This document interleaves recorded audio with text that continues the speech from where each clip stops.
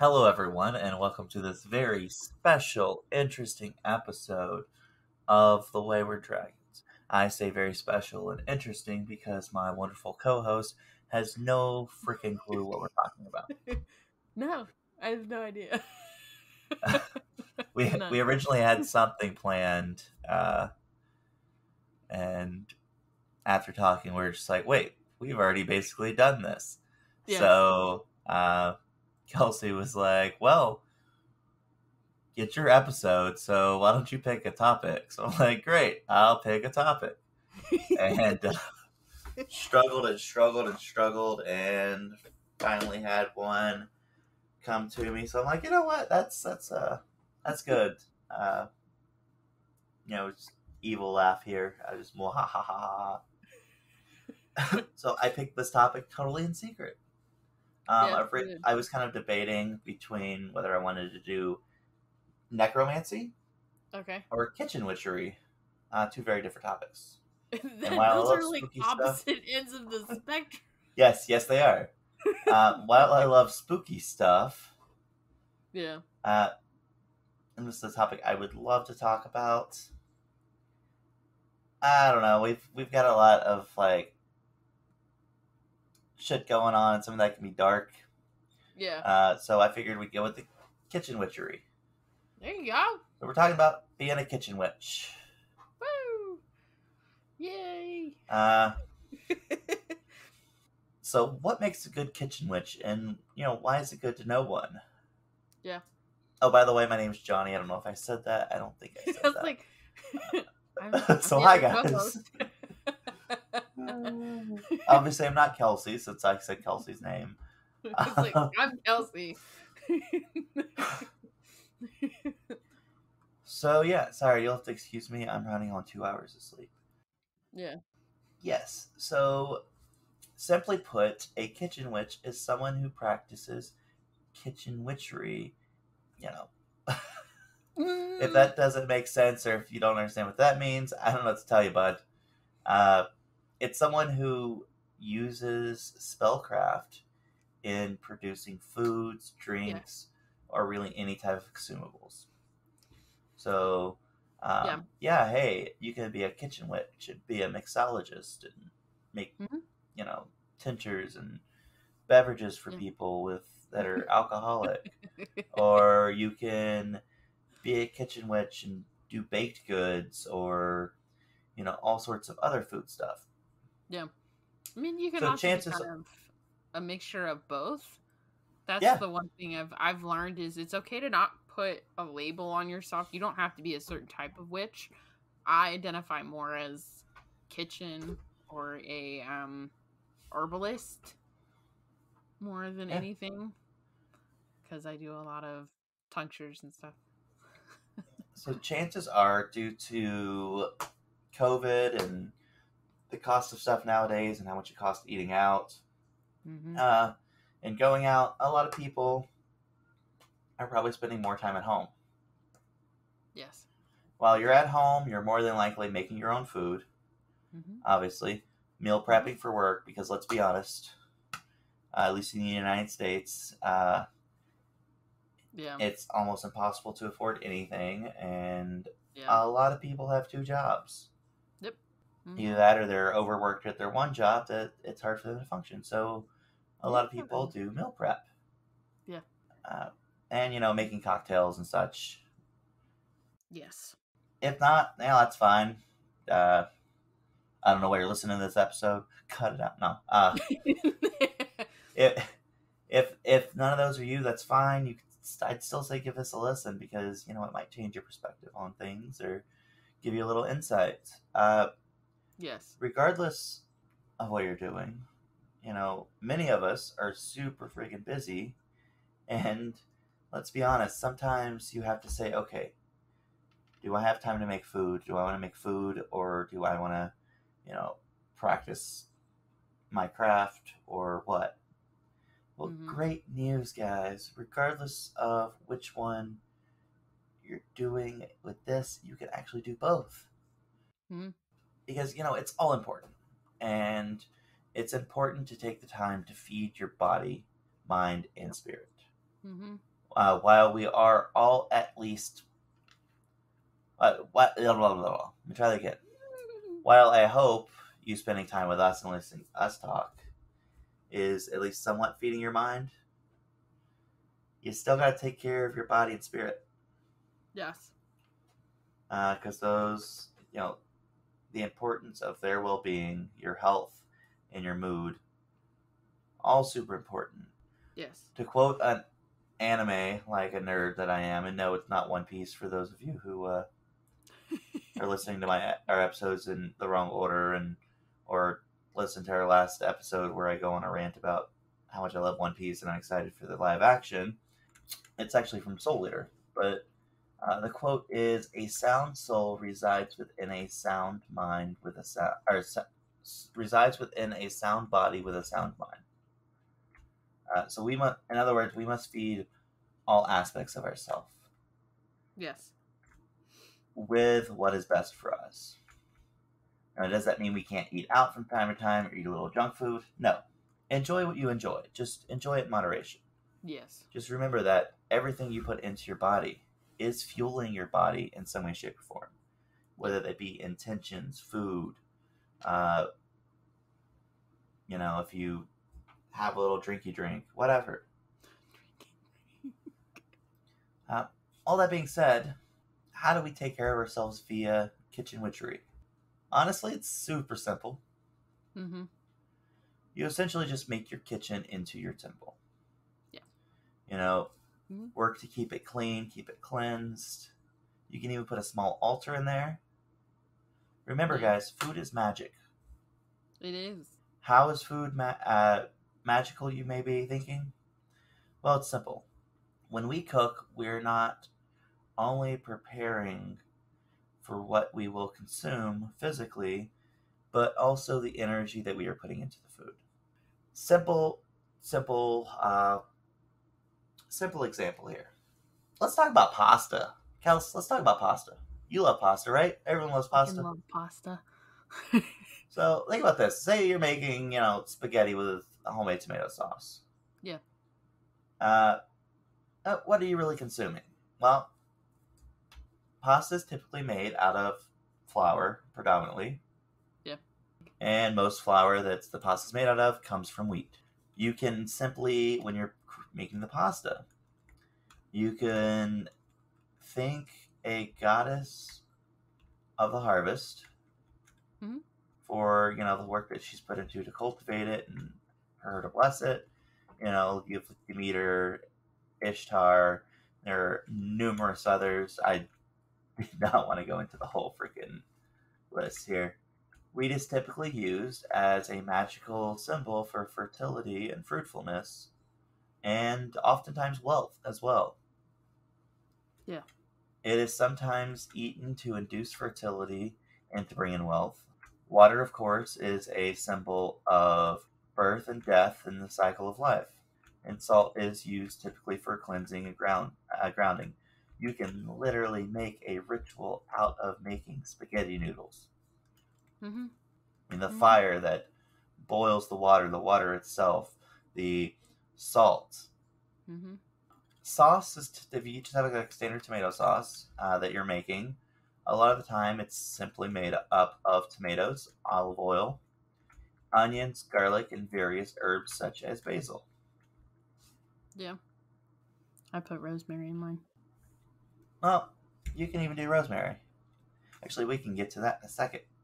So, if you look at magical herbs and what plants are used for, tomatoes are typically used for prosperity, protection, and love. Olive oil is typically used for protection, healing, purification.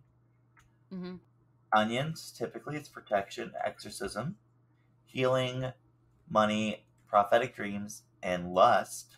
Garlic, similarly, is protection, healing, exorcism, lust, and anti-theft, which was interesting. Yeah. Basil, or basil for some of our listeners, is typically used for love, exorcism, wealth, and protection. In other words, with the right intentions, when you're making the spaghetti ritual, you can bring forth wealth, love into your life, and protection. You can literally be making spaghetti to bring love into your life. Yeah. And let's be honest, eating pasta is self-love. It is. So just add the intention in there, and who doesn't love pasta? Exactly. The sad part is I think of all like the herbal properties of all these things.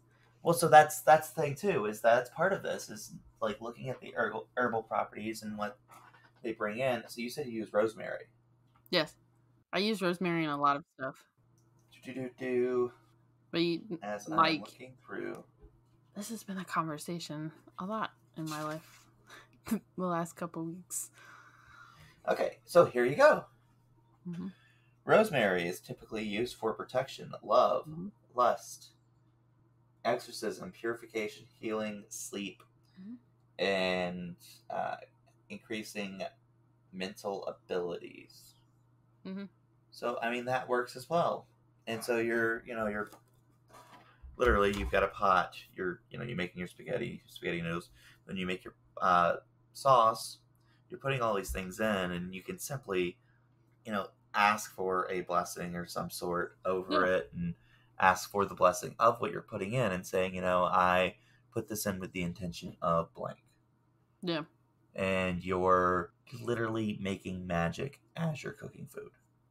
Yes. And you can do this with literally any food, not just pasta, obviously. Pasta's the easiest. Soup. Yeah. Oh, soup is a great one. But yeah, just look at all the parts of what you're putting into it and how it plays into your own personal practices and beliefs. I'm not going to say this definitely means this definitely means this, because that fluctuates sometimes from person to person. Yeah. You can do this when you're meal prepping.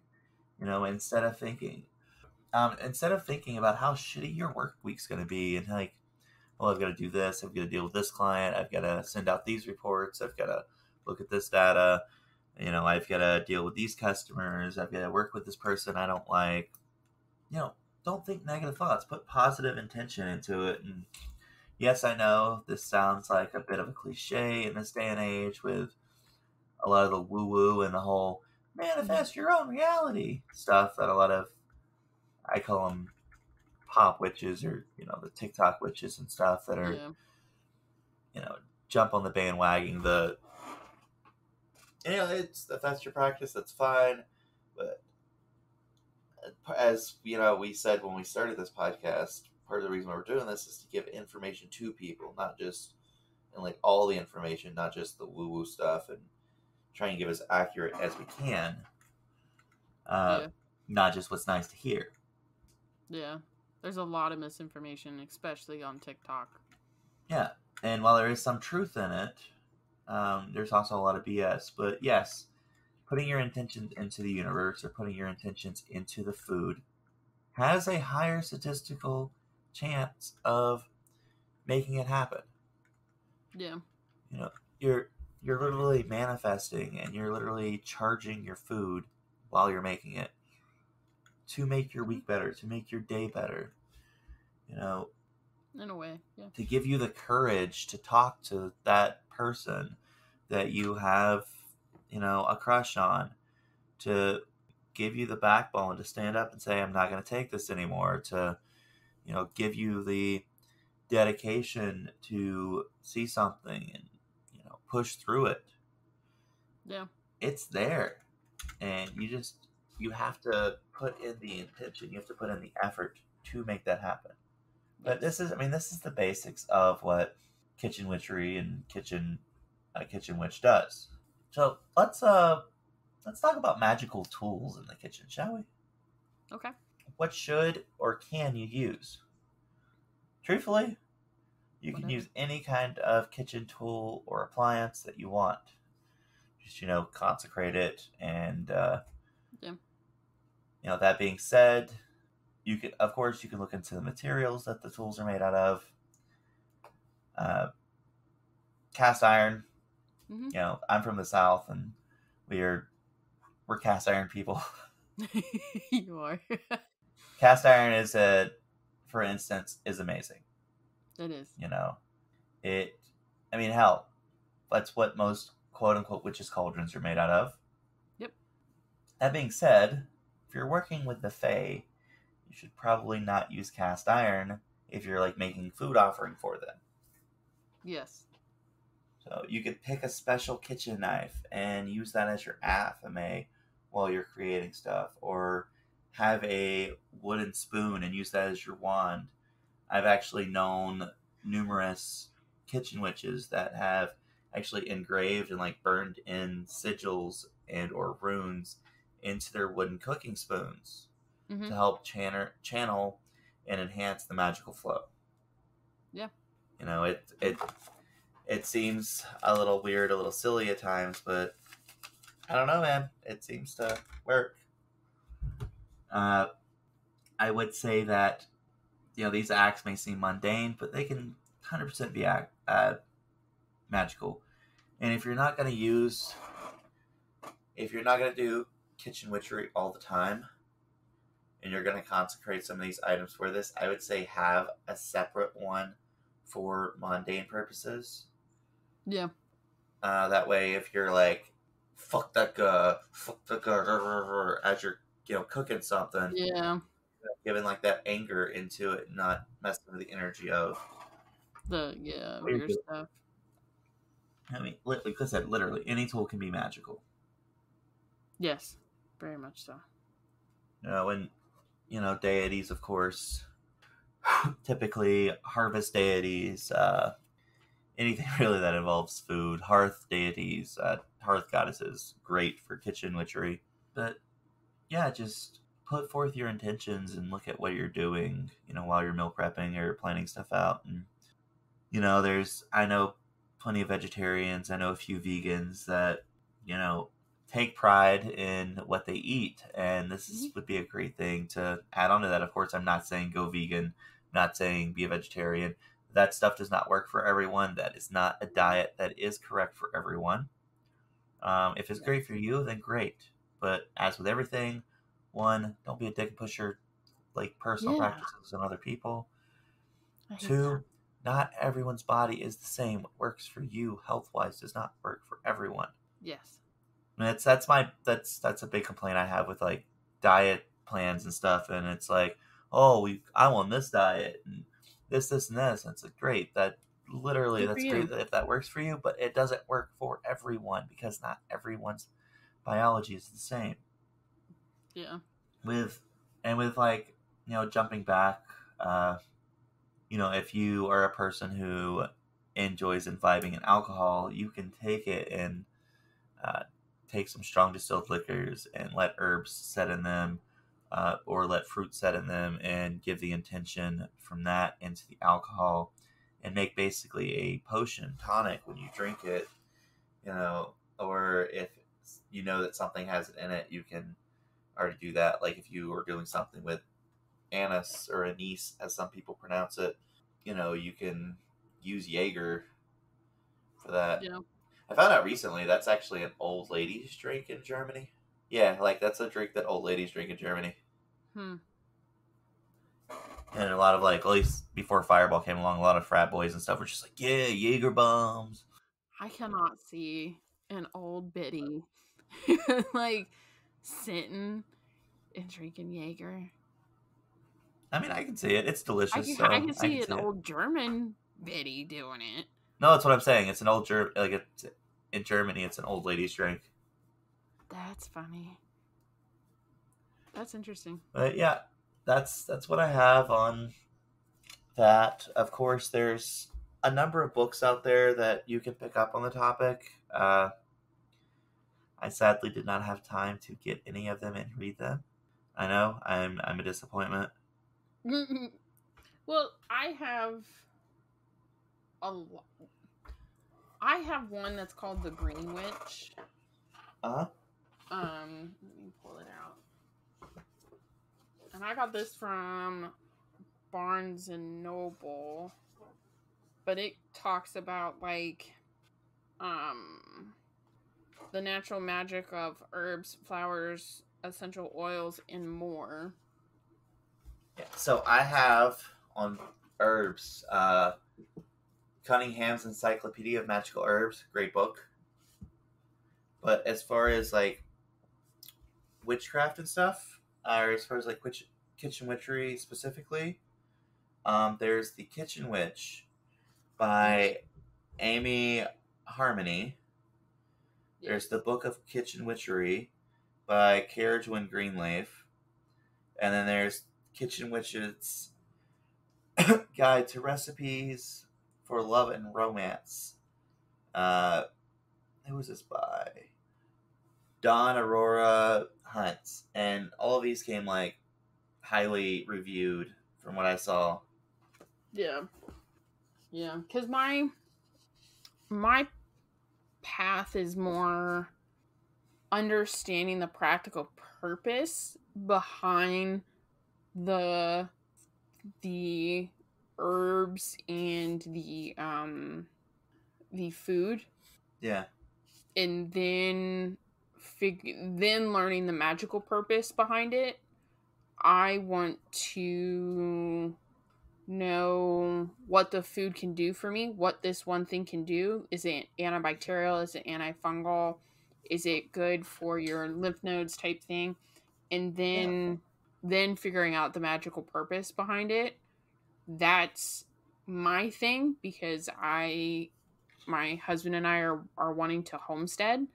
So figuring out herbal remedies, and that's another thing. Like, you can make medicine, obviously, from the earth, but it helps some if you want to know the magical purpose behind what you're making the tincture of, so that way you put the right intention eventually in it.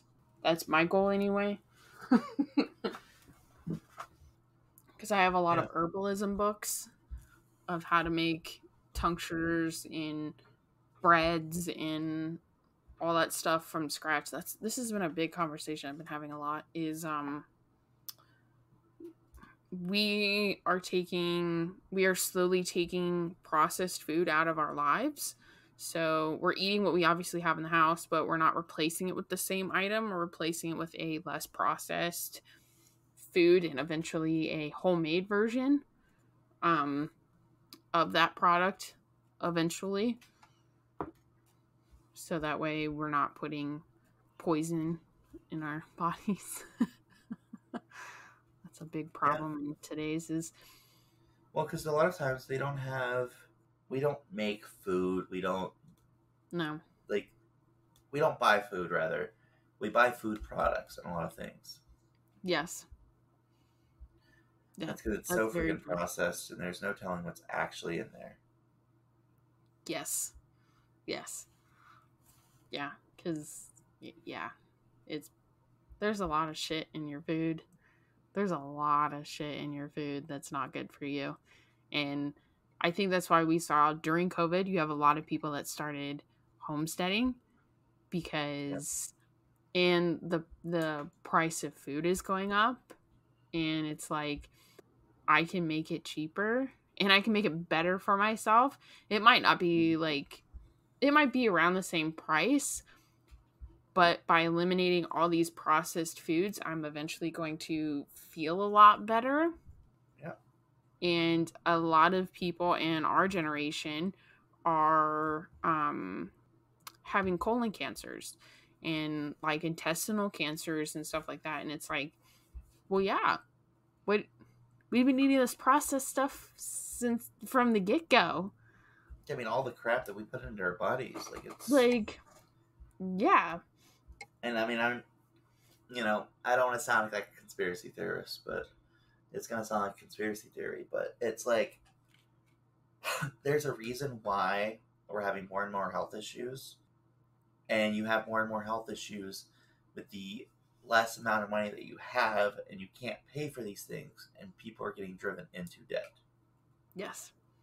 It's a big... When the wealthy people can literally afford good food, they, live better lives because they can afford to live better lives. Yep. I mean, that's why, not okay. That's why a bottle of Coke, 20-ounce bottle of Coke is, a $1. And then a same size bottle of water is like $3. Yeah. Like, something's wrong with that picture. Yeah. Well, like, I'm obviously drinking. I'm a huge Mountain Dew fan, and that's one of the things that has to go. Is once the Mountain Dew's gone in the house, we're not getting any more. And I've switched to Milo sweet tea. Have you had them? Uh-huh. Okay. So I think I have, yeah, but I'm not a big sweet tea fan. Mm-hmm. So 2 gallons of that is the same cost as 1 12-pack of Mountain Dew. And that sweet tea is better for you. But it's like... Well, except for like all the freaking sugar that's in it, but... whatever. It's nice and it'll be fucking fine. It'll dilute itself. I'll be just fine. I'll set it with some water. I don't really like sweet tea, so... Yes, I'm from the South, and I don't like sweet tea. I'm broken. You know, that's fine. That's perfectly fine. But yeah, no, that's I think sums this up, guys. Is think about what you're eating, think about what you're putting into your body, and use that for magical means, and maximize your time. Mm-hmm. I'm a big proponent in continuous improvement and self-help and all that and self-improvement, but the best thing you can do, and I hate saying this because this sounds so capitalist corporate America, if you can find a way to streamline the process, especially in this day and age. Yeah I don't know. So I think it is time for us to do our readings. Yes. So I pulled the Queen of Pentacles. I pulled the Hierophant. The what? The Hierophant. Okay. That it may have another name. Huh? Yeah, it's number 5. Oh, you've pulled that before. Have I? Yeah. Because I made this. I don't think I have. Yeah. Yep. So you want to go first? I can. Give me 1 second. Because I write down what we've pulled. Queen, where'd you go? Okay. Keywords: practicality, creature comforts, financial security. To meet the Queen of Pentacles is to be ushered into a warm and loving home where you will be nurtured and taken care of. It is easy to see that the greatest joy of the Queen of Pentacles is to take care of others, to make sure that her visitors feel happy. Even when times are tough, the Queen of Pentacles makes do. She finds a use for all things and handles situations with sensibility, practicality, and sincerity. For this reason, she is usually adept at her work and has achieved much success in her career. To see her means that you are called to approach the situation with simple common sense, or it is an indication that financial and world stability is here.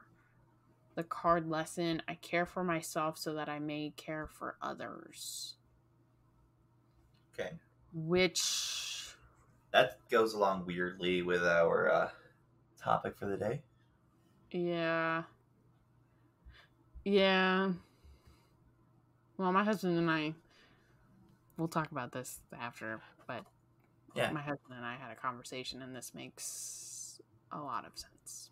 Alrighty. So the Hierophant is the masculine counterpart of the High Priestess. He's also known as the Pope or the Teacher in other tarot card decks. Upright, the Hierophant represents an established set of spiritual values and beliefs, and is often correlated with religion and other formal doctrine. Before you can discover your own belief system and make your own choices, as associated with the next card, the Lover, the Hierophant encourages you to learn the fundamental practices from a trusted source. So in other words, look for a teacher, look for help. Don't just assume you know what you're talking about. Don't just, take everything at face value. Look to better yourself, but better yourself from someone who knows what they're talking about. Okay. So what do they mean together? Yeah, what do they mean together? So,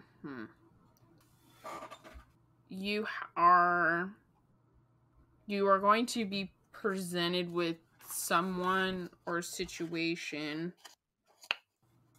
that is going to teach you the importance of stability, or is going to give you stability in a way. I don't know. Yeah, and like teach you to find the stability for yourself. It's life is a journey. Yes. And we just kind of have to live that journey and learn from those who have already lived the journey. Yes. So I think that wraps us up beautifully. Yes, it does for today. This is so until next time, make sure you're sharing our stuff with people. Yes. Sure. Please rate, review, subscribe, tell people, tell your enemies, and if you have a tell topic, tell everybody. If you have a topic recommendation or if you have a book recommendation, you can email us at thewayweredragons@gmail.com. And yeah, until next time. I'm Johnny. And I'm Kelsey. Bye. Bye.